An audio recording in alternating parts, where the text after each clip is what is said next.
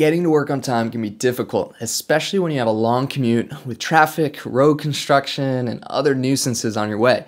So sometimes we might be tempted to call in sick rather than brave that commute. So what I decided to do was create a Python script that queries the Google Maps platform, and when there's too much traffic on my route to work, it'll automatically email my boss that I'm not feeling well. I hope he's not gonna watch this video. So what is the Google Maps platform?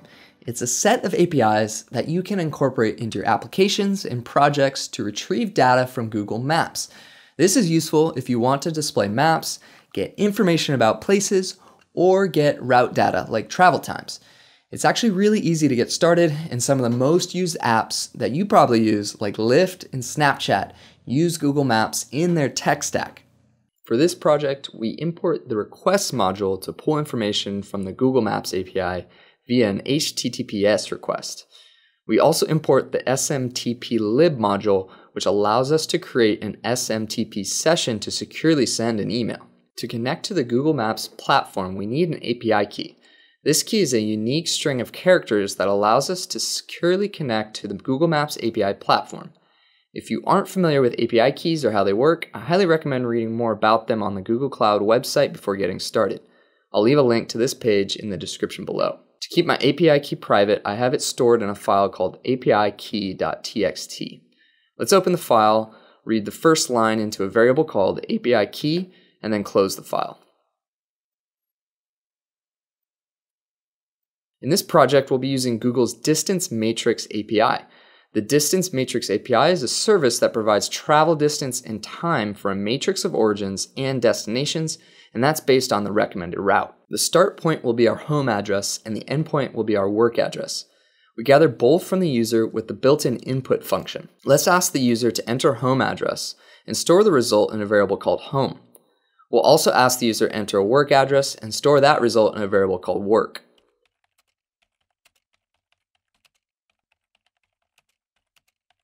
Now, let's build a base URL for our HTTPS request.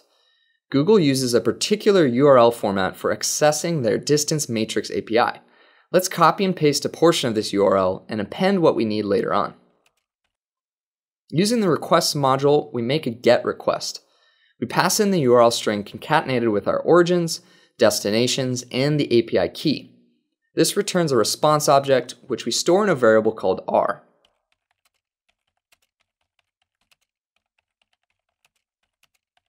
Now we're connected to Google's API. The response object can be formatted as a JSON dictionary, containing inner lists and dictionaries. Let's call the JSON method to return this dictionary. We search within this nested JSON structure using list and dictionary indexing to extract the duration of our commute. This is available in two formats, either as an integer representing the number of seconds, or in a plain language format where hours and minutes are broken out separately. The seconds format is best for our speed test, but we'll use the plain language version in a print statement to inform the user of the commute time.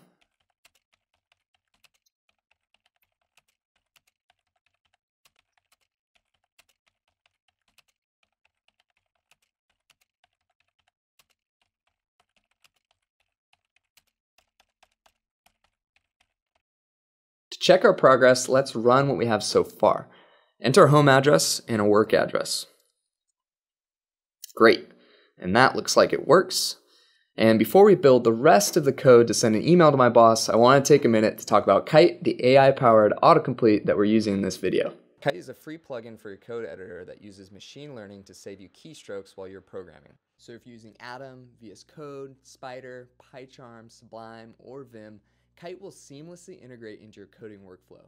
Kite can complete entire lines of code, and it has a feature called intelligent snippets that will help you fill in arguments and method calls with variables defined earlier in your script. The window on the right side of my screen here is also a Kite feature called the Kite Copilot. It automatically shows you relevant Python documentation while you type based on your cursor location. This saves you time from having to Google search for docs. The best part of Kite is that it's free, and you can download it from the link in the description below.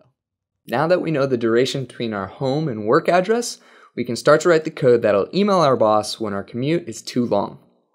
Let's check whether the travel time is more than 1 hour or 3,600 seconds.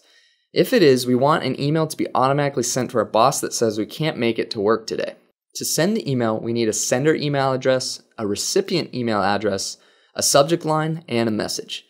We format the subject line and message into a single string using a specific string formatting syntax. We also need a password for the sender's email. Like the API key, I have mine written in a separate text file to keep it private. So I'm going to open this file, read it to the first line, and into a variable called password, and then close it.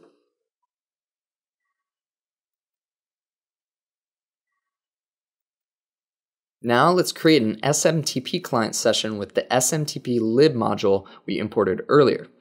We call smtplib.smtp and pass in the string smtp.gmail.com and the port number 587 to connect to Gmail. If you're using a different email service, you may need to pass in a different string and port number here, and we store the results session in a variable called s. To be more secure, let's call the start TLS method to invoke transport layer security, or TLS, for our session.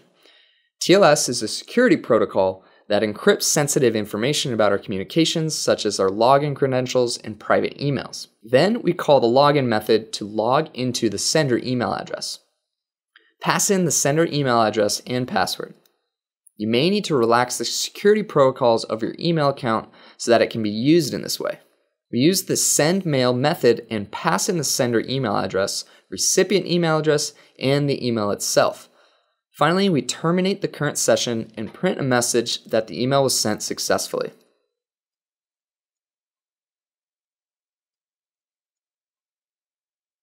Great.